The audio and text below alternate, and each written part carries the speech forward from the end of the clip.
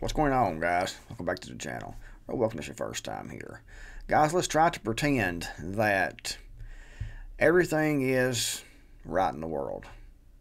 Let's pretend that we don't have an open southern border, that hundreds of thousands of people are crossing every month in the United States illegally. Let's pretend that there's no war going on. Let's pretend that there's no possibility of World War III breaking out.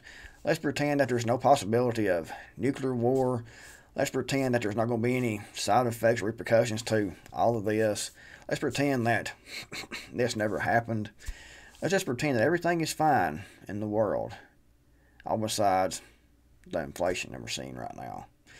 You know, when you go to the grocery store to pick up those groceries you need, when you go to buy anything, that price has kept increasing. And it's going to continue to do so because the federal government is on a massive spending spree. And every couple of months, there's a new spending package, a new stimulus package, a new infrastructure bill, a new request for hundreds of billions of dollars every few months to be sent, for a war effort.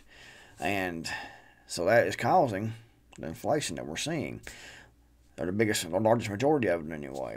Because the more currency that they borrow from the Federal Reserve and then throw that currency into circulation, the less and less all currency is actually valued at.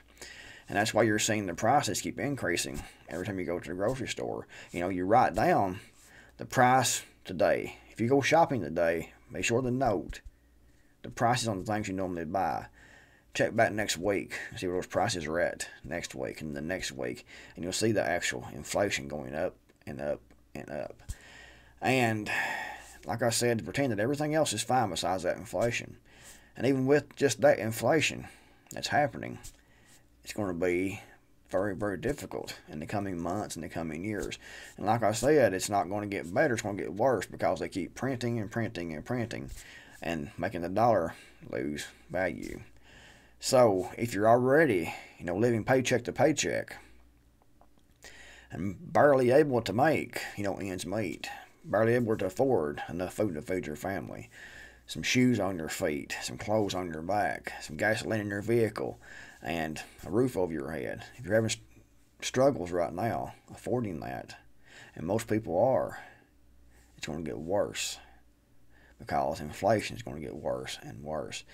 Your earnings might go up some, but it's not going to catch up or be equal to the inflation. And a lot of people who are already on that poverty line are going to be starving. They're going to be homeless. They're going to be in a very bad situation. And I've been, myself personally, in that situation before. I've been homeless. I've experienced hunger pains. We have been living way below that poverty line before. And, if you're on that poverty line right now, living paycheck to paycheck, it's going to get much worse. If you are what's considered middle class, then you're going to drop down and most likely be in that poverty line or even homeless yourself, depending on your finances now. If you are drawing, disability on a fixed income, Social Security, food stamps, that might increase a little bit, but it's not going to keep up with the price increases and the inflation that we're seeing. So it's going to be difficult for everyone besides, the mega super rich that's bringing in millions of dollars every year.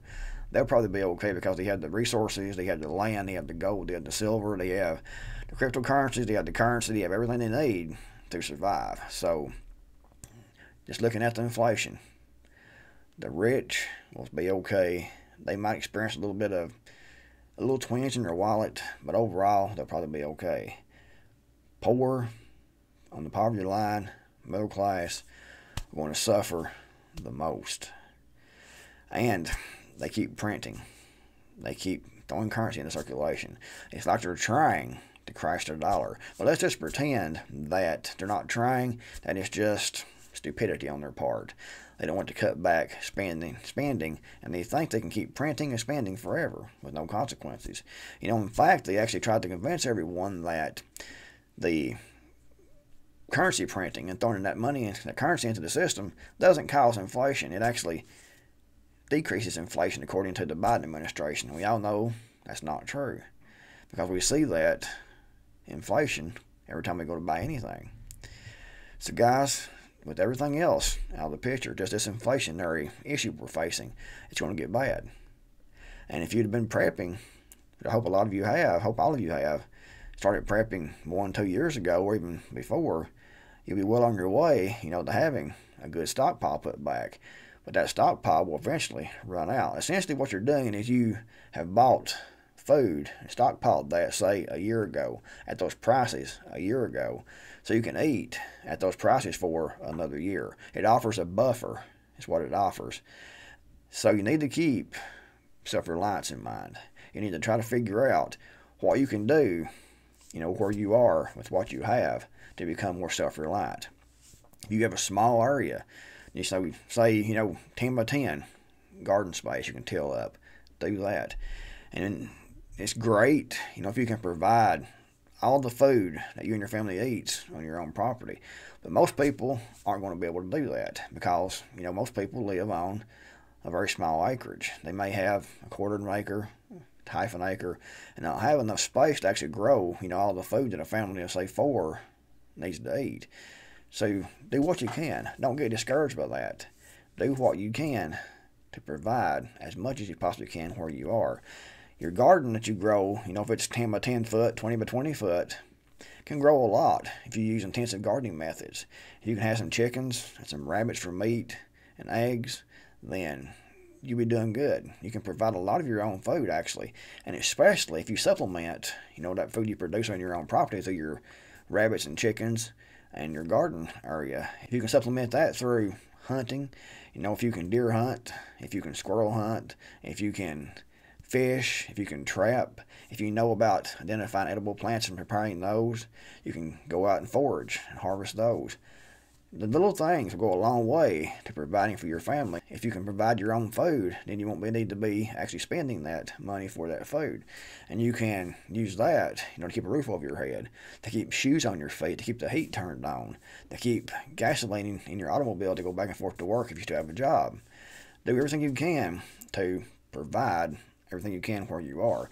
If all you have is, a balcony where you can put in a container gardening. Get some 5-gallon buckets, fill up with some good soil mixture, drill some holes in the bottom of that, and plant all you can out there on that balcony. If you can grow in a windowsill, everything you can do, it doesn't have to be, 100% of everything you eat. Anything that you can grow to provide will make it easier. It's a benefit, it's a plus. So guys, don't get discouraged because you don't have, this homestead to grow everything you need on. Do what you can, because every little bit's going to help. Because this inflation is going to keep getting worse and worse, and that's without everything else that's going on. If you combine this inflation we're seeing with everything else that's going on, it's going to get really bad. We're in a world of hurt right now, guys, and I hate to sound like the doom and gloomer, but it's just the facts.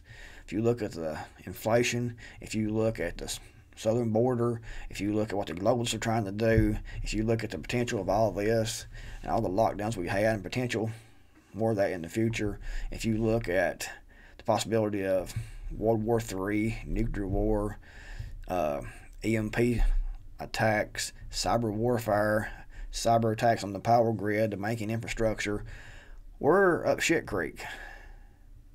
And I don't know how far it's going to go, how bad it's going to get. But guys, in my opinion, the United States is going to crumble economically into the status of a third world country. And that's, at a best case scenario, in my opinion, because we could be radioactive before this is over with. It's difficult to say what's going to happen. But don't get discouraged. Pray and prepare as best you can with what you have where you are. Now guys, thanks for watching, and I'll see you in the next video, hopefully.